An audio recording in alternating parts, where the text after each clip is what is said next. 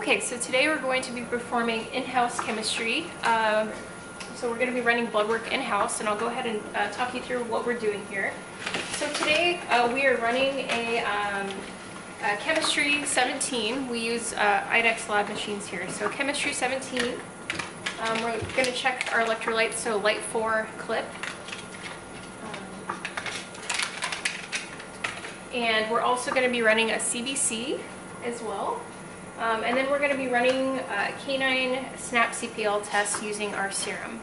So we do have our green top right here, and that's what we're going to use to run our chemistries here. And we do have our lavender top tube here, and that is going to be used for our hematology portion. So we'll go ahead and get started. I'll kind of walk you through what we're doing here. Okay, so the first thing we're going to do is we're going to go to our lab machine and we're going to click our patient. So the patient we're running on today is Daisy. So we're going to go ahead and click that. We're going to click run. A little tricky to do with gloves on. And then we're going to click our machines that we need for this particular type of test that we're running today. So we're going to use our ProSide DX. This is our hematology machine. We're going to be using our Catalyst DX. This is our blood chemistry machine. And then we're also going to be using our Snapshot DX. So this is the machine that we would use to run our SNAP CPL in-house. And then after that, we're going to click run. So you will see over here that this activated our hematology machine to open up.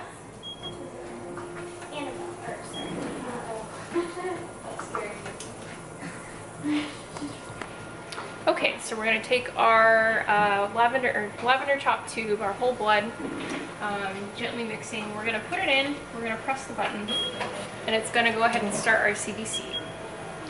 So the next thing we're going to do is we're going to run our blood on our catalyst here.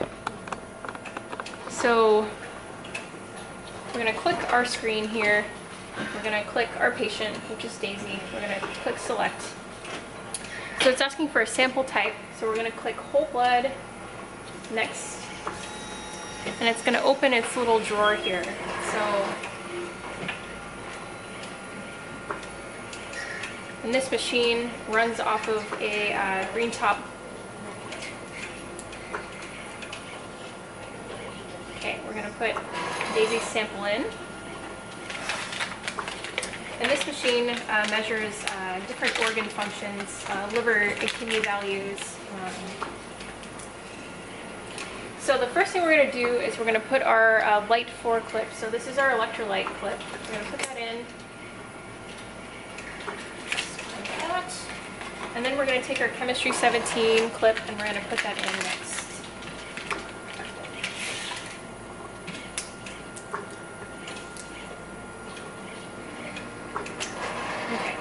We're then going to click run, and it's going to go ahead and take the sample and run it.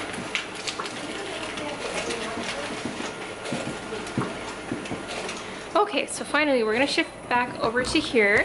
So the final part of our test that we're doing today is a canine CPL test. So this checks for pancreatitis in dogs.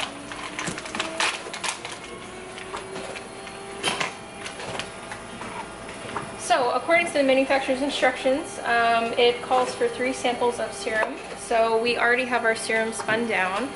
So we're going to go ahead and take 3 drops, and it comes with its own little transfer pipette and a little mixing tube. So we'll go ahead and do that. Okay, so we're going to do 3 drops. So 1, 2, 3.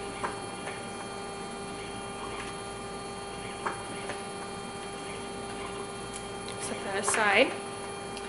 And it also calls for 4 drops of our conjugate.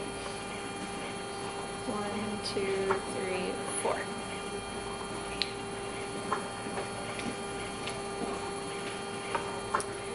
So we're going to gently invert our tube 4 to 5 times. Okay. And Another thing to note is, according to the manufacturer's instructions for running this, you do want to make sure that your SNAP CPL test has been acclimated to room temperature. So this has been sitting out for at least 30 minutes. And another thing before we put in our test is we're going to make sure that our machine is ready. So this is our SNAP test here. So we're going to click our patient's name. So this is Daisy. We're going to click select. And we're going to pick our particular type of SNAP test. So this is a CPL, a canine pancreatic lipase test, and it asks for serum, so that automatically chooses its preferred sample type. Okay, so according to the instructions here, it says pour contents of sample tube into the sample well on the SNAP test. When the color first appears in the activation circle, firmly press the activator, and then we put in the SNAP test into an available port. So we'll go ahead and move over here and we will do that. Okay. So this is our sample well. So we're going to put our entire contents of our tube into our sample well.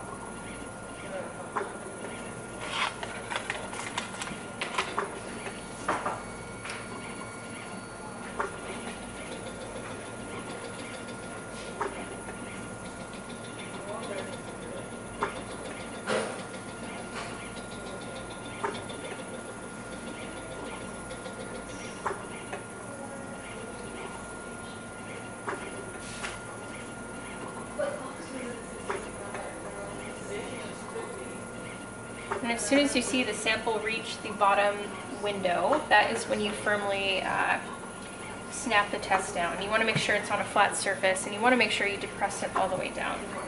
And that activates the test to start.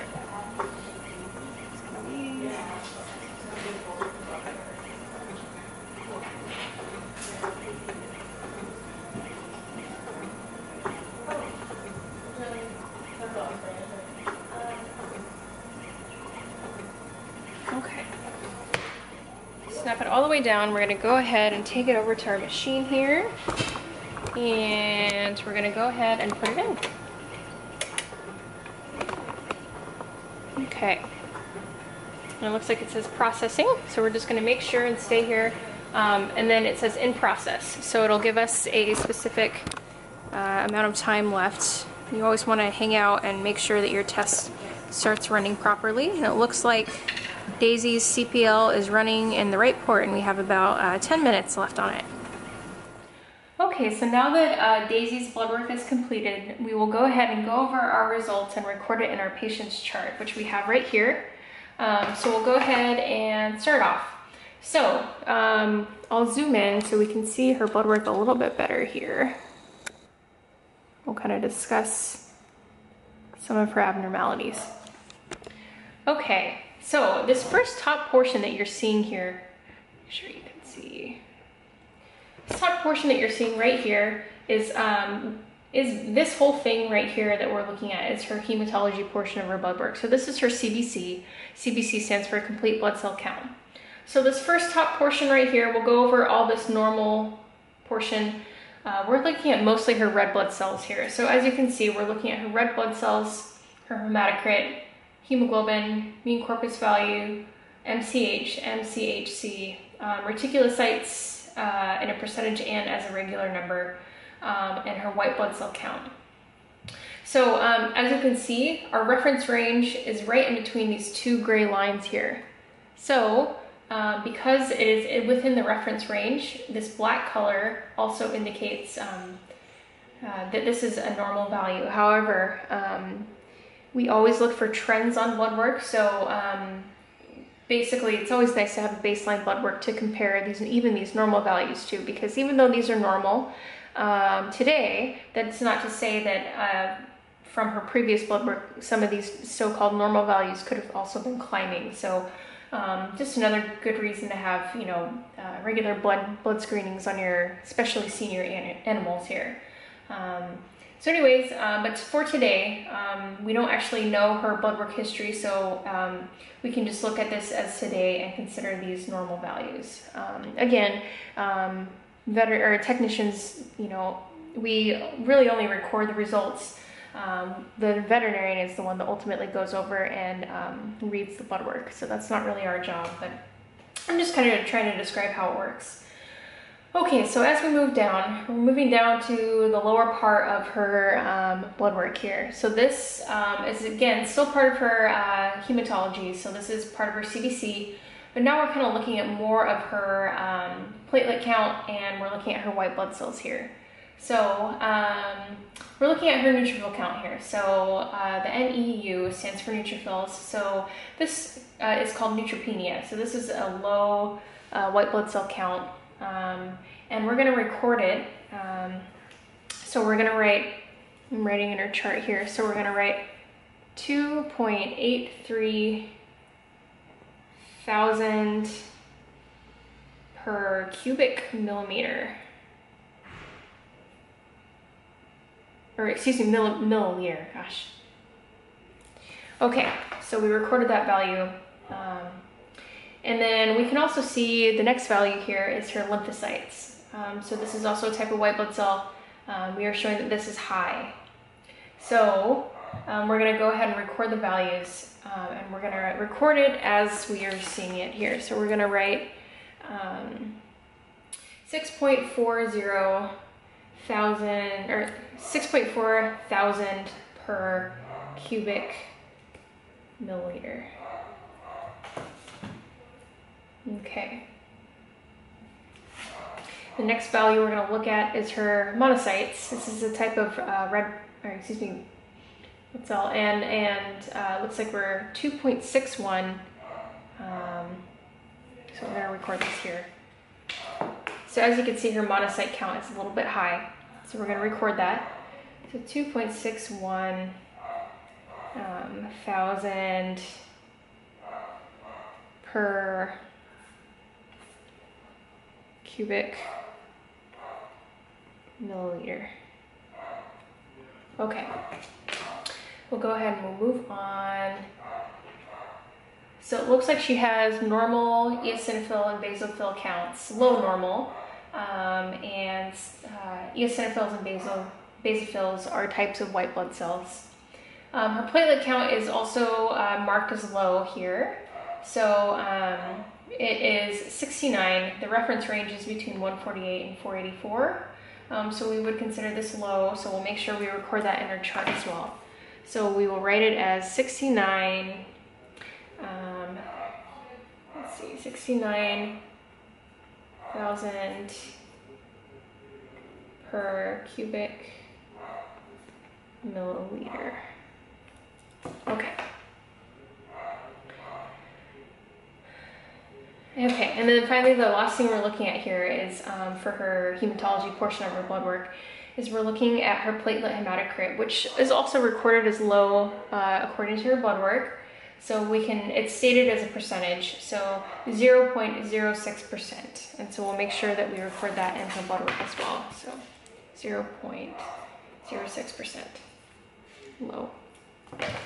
Okay. So we're going to go ahead and we're going to cruise on down to her catalyst results.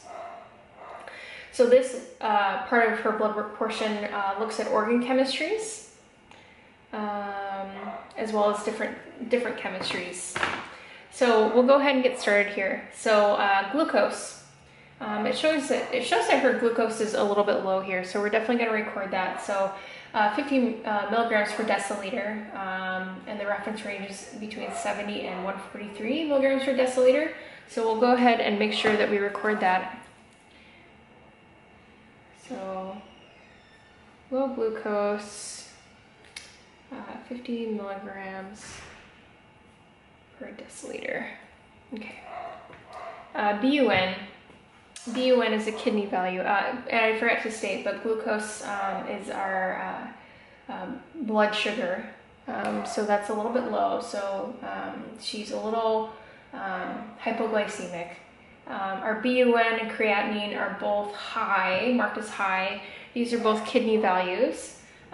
So our BUN we would write as BUN 58 milligrams per deciliter, as well as our creatinine, where we'll write our creatinine at 2.0 milligrams per deciliter. So We're gonna move down to her phosphorus, and it is 7.2 milligrams per deciliter. 7.2 milligrams per deciliter. Okay, and we can kind of keep moving down. So calcium, total protein, albumin, globulin are all within our blood work's normal range here, at least according to this blood work. Again, the veterinarian ultimately is the one that really decides what is normal here, but it's just in our normal reference range for today's lab work.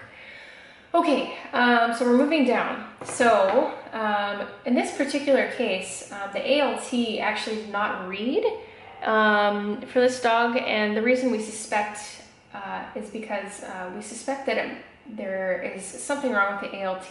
Either it's way too high to read, or there's some kind of machine error. So we'll probably rerun the ALT and just check to make sure that it's not just a machine error. But anyways, we'll go ahead and continue. So the ALT unfortunately did not read, but that is a liver value. The alkaline phosphatase is showing that it's high. So we see the reference range is between 23 and 212 units per liter, and Daisy's alkaline phosphatase is 460 units per liter. So it is high, so we'll make sure we record that as well. So we're gonna write 460 units per liter alk phos, ALKP. Okay, we move down to her GGT. This is also a liver value. Our blood work today is recording this as a high value, so our reference range is between 0 and 11. Daisy's just a little over that. She's 12 units per liter, so we'll make sure we record that, 12 U per L. It looks like our cholesterol, amylase and lipase, those are digestive enzymes secreted by the pancreas. Those are normal. Potassium is within normal range. And it looks like our CPL. So our CPL was the, let's try it up here. So our CPL result is way down here. So this is our canine pancreatic lipase test. So we were also checking to see if she had any signs of pancreatitis. And it was normal today, so that's good. So we'll make sure we record that. So we'll write CPL normal. Okay, so now that we have our recorded results here, the next thing I would do is I would print off this copy of her lab work, and I would present it to the veterinarian and kind of read her some of the abnormalities. But again, ultimately she's the one that kind of looks at it and decides what's normal and abnormal for this dog. Okay, so today we're going to be preparing a blood sample to send out for outside laboratory testing. So the first thing we're going to do is we're going to make sure that we have our appropriate samples that the test requires. So the test we're sending out today is a chemistry 21 with a standard CBC, so this is just kind of a wellness profile. And according to our instructions, we need 1 ml of serum and 1 lavender top tube. So we'll go ahead and get that ready here. The first thing we want to do is we want to make sure that our blood tubes are labeled with our patient name and the date. So the patient's name is Daisy. I'll put today's date here. I'll make sure I put her last name too. Daisy Knutson.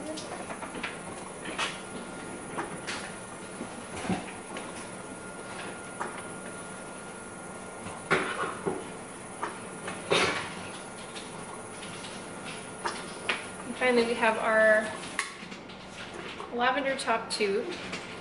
I'm just going to gently mix it. And we're going to write our name on it.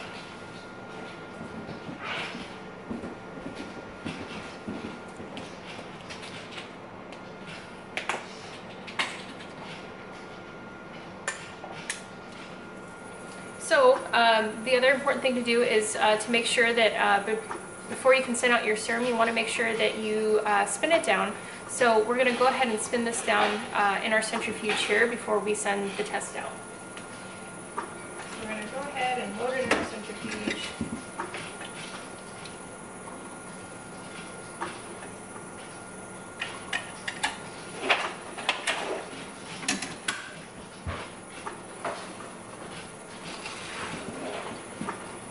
And we're going to spin our blood down for 5 to 10 minutes here at about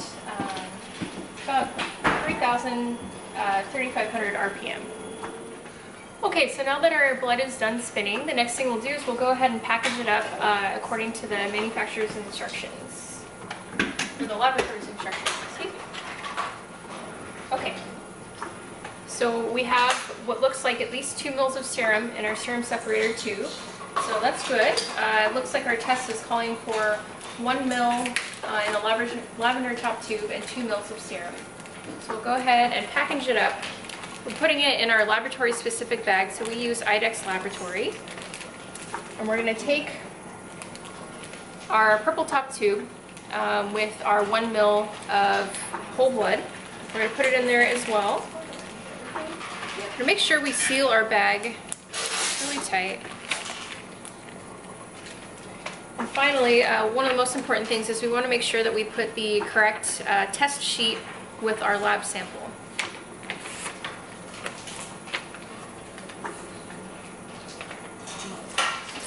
And then I'm just going to place it on the front of the bag here. And many laboratory bags will have a separate pouch for the lab sample, so in case anything in here spills, your lab sheet won't get ruined. And finally, you can either put it out directly into your lab box, or if you put it out at a specific time during the day, in the meantime you can put it in the refrigerator. So you do want to make sure your blood samples are refrigerated. If you were putting it into the lab box, you want to make sure there was a cold ice pack. You want to make sure your lab box is insulated. We'll go ahead and put it in the refrigerator for now, and I'll kind of show you what we're doing. Okay, so we're going to walk on over to our refrigerator. Okay, we're going to open, and you will see in our fridge